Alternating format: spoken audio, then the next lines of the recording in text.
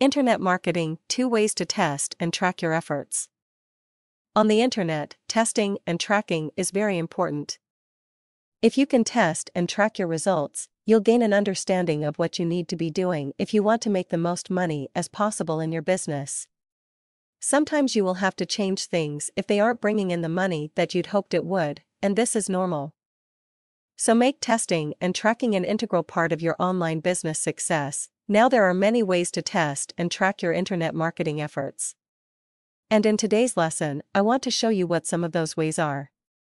In fact, let's take a look at the first way that you can test and track your online marketing efforts. Here's tip number 1:1. Test your sales letter. Sometimes your sales letter will need a little updating.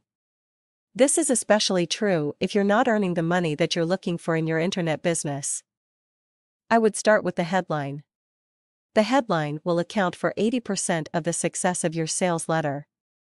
If people read your headline and aren't convinced that it's worth reading the rest of your letter, they will simply go to another website. Never to return to yours. If your current sales letter is disappointing, change it. Make sure you get your hands on a swipe file so that you can gain an idea or see a model of how thorough your sales letter should be. A swipe file can be found all across the internet. You just have to find one that best matches the sales letter style that you are going for. Here's another tip. 2. Test your offer. They say your offer is what it's all about. If you currently have a website with a low-rate offer, then you shouldn't expect many people to order from you. People want to be convinced that they can benefit tremendously from your product, and if you can't demonstrate that your product is worthwhile, they more than likely won't buy from you. There are all kinds of ways to test your offer. You can improve the product and make it more pages. You can add more bullet points that describe the features and benefits of your product. You can add more bonuses. You can test changing the PS section of your web page.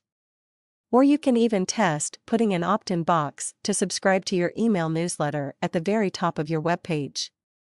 For some industries, this is known to increase response. Testing and track is very important to your online business, and it's something that I can't stress enough. If you want to have a lot of success with your online business, you should consider using these tactics and start testing and tracking in your business. The first thing you can start off with is your advertising and seeing if you can improve the results and conversions that you're getting from it. Be sure to take these tips and use them to earn the kind of money that you're looking for in your business today. Good luck with using these tips now to improve your sales and profits quickly and easily.